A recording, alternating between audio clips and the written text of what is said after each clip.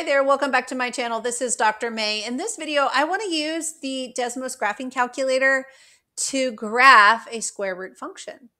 So I've put the link to this Desmos graphing calculator. By the way, did I mention that it's free? It's one of my favorite tools because it is free and available to everyone. So check out the description there. I'll have the link for you. I'm going to type in this equation, h of x equals negative, and now I need the square root. So the way we do that in Desmos is just type SQRT, and Desmos puts in a square root. Then you can type in x plus 1.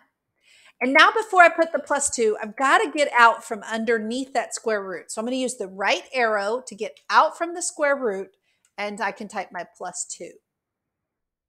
Now, the beautiful part of Desmos that I really like is that when I hover over these points, I get the points I need